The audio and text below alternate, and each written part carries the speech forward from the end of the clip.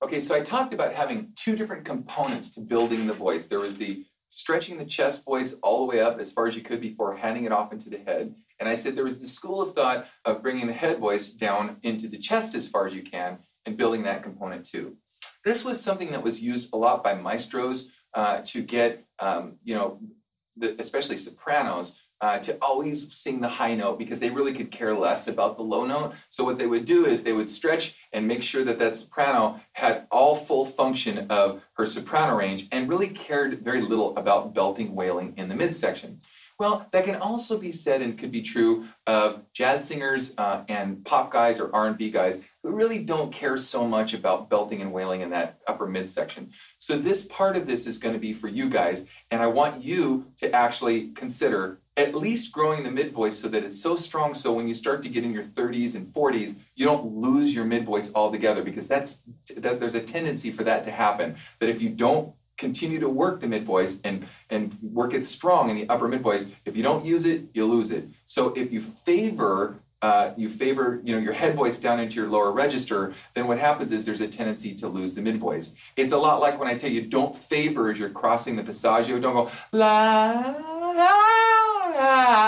We have to keep the velocity and the volume exactly the same, otherwise we'll lopside the voice and we don't get to build the nice strength in the bridge. Right? So, but for giggles, we're going to go ahead and we're going to build the top to the bottom, because there's a lot of scream guys out there. And if you're listening to me right now and you're a scream guy, this is sort of the flavor of the month for scream, in order to be able to hit these belting, wailing notes and bring them down into the lower register. So we're going to actually start all the way up to the A. Okay, so we're going to do this again. Now we're going to cut back our air. We're going to not sing so heavy. We're going to, we're going to sing heavy, but we're going to, by the way, if you're a jazz guy,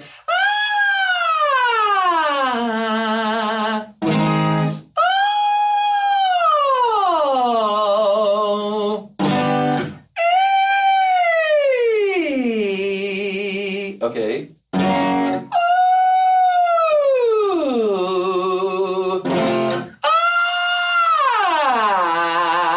Right? Now we're going to go back up and stay in your head voice low. Ah, oh, ee, ooh. Okay, so what we're doing is we're actually dragging the head voice and we're pulling the head voice all the way down into the chest as far as we can before we hand it off into the chest voice. Let's keep going.